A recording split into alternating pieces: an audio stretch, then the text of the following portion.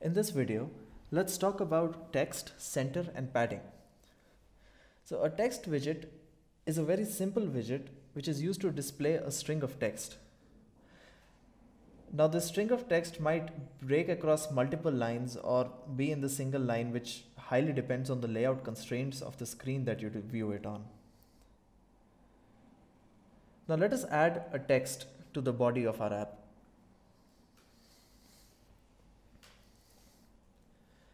So we use the text widget and we put in some text here.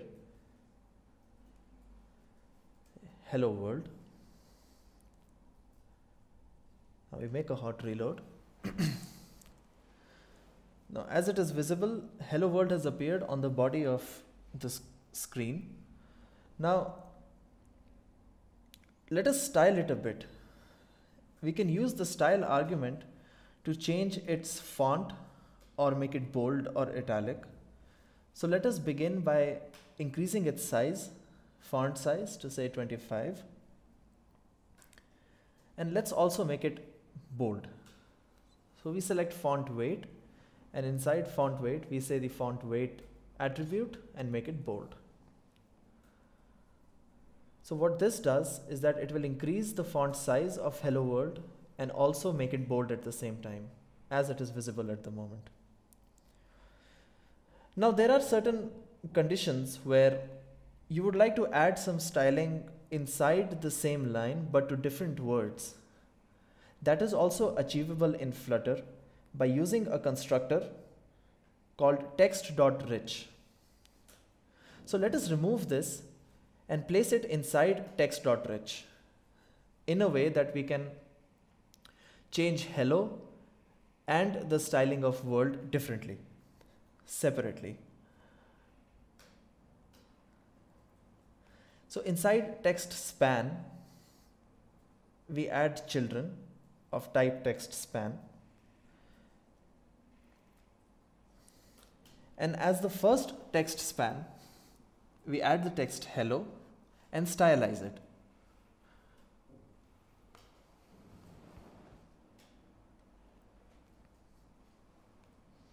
Say hello. And we add some style to it. So as a style, let's make hello italic. Instead of bold, let's make it italic.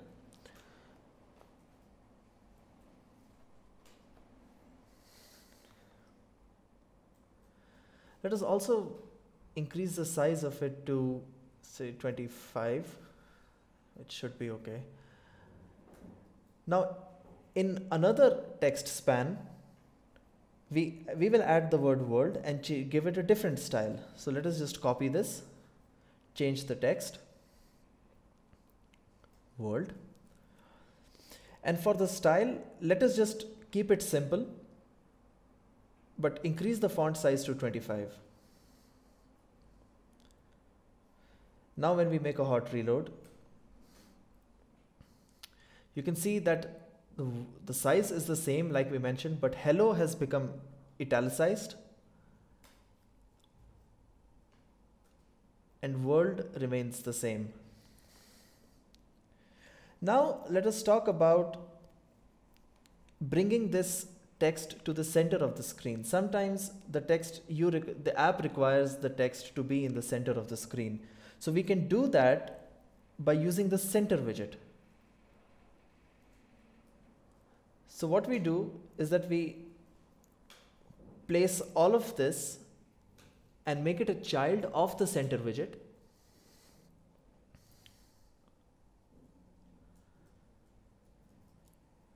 Like this. And now you can see that the text has been aligned to the center of the screen. Now there are certain instances when you don't want it to be in the center of the screen, but you want the text to be in a place elsewhere in the screen where it's not in the center. So to do that, we have a singular property which we call padding.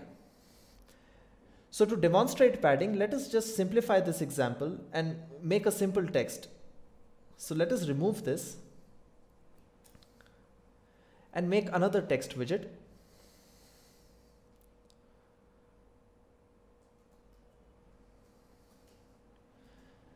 Say hello world. Now to apply padding to this, we will wrap it in the padding widget.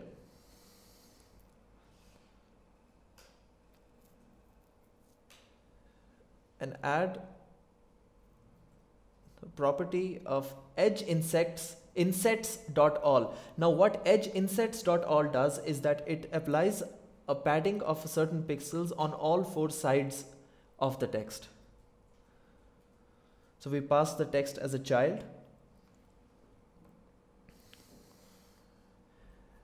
And now when we make a hot reload, okay, so, yes, perfect. So now when we make a hot reload, you can see that it's not in the corner, but it is not in the center as well. It is somewhere diagonally in the middle. So that shows that we have a padding of 30 pixels on the top, on the left side, bottom, and on the right side.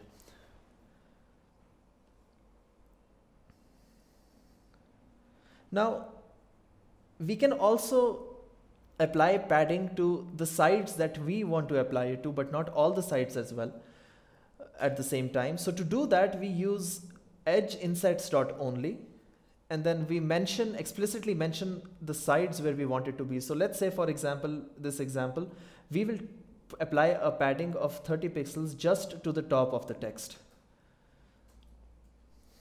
And let us increase the size a bit so that you can read it. We'll make it 25 again.